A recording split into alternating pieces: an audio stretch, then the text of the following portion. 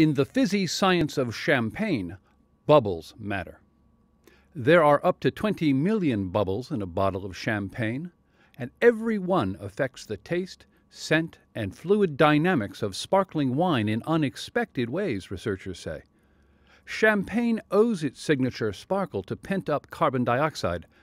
For centuries, though, winemakers considered it a hazard that, unvented, could make their bottles explode. No one really knows who developed the first champagne, but a clever 15th century monk named Dom Pierre Perignon did invent, among other things, the wire collar that holds a cork in place.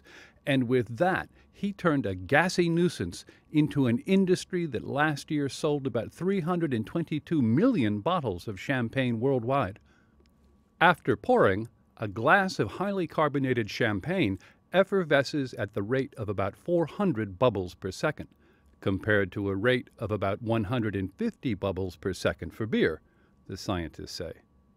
The shape of a champagne glass can affect champagne's scent and flavor, as it does for many wines.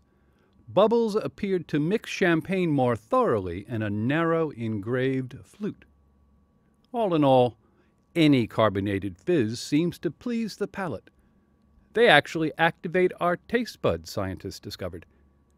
That helps give the bubbly its special savor.